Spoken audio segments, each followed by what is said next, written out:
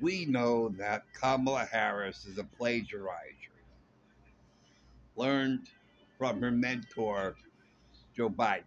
Joe Biden taught her a lot about how to plagiarize someone else's words and so forth. So the first thing she plagiarized was no tax on tips. And now in a new political ad that she's running, she's plagiarized again the words common sense.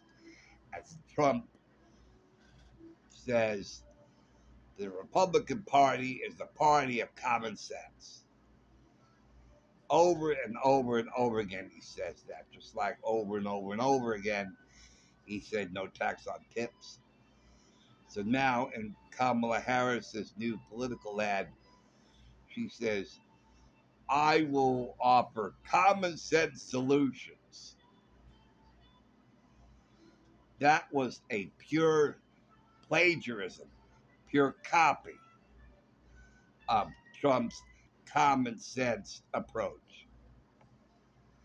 Please don't fall for it. She's slippery.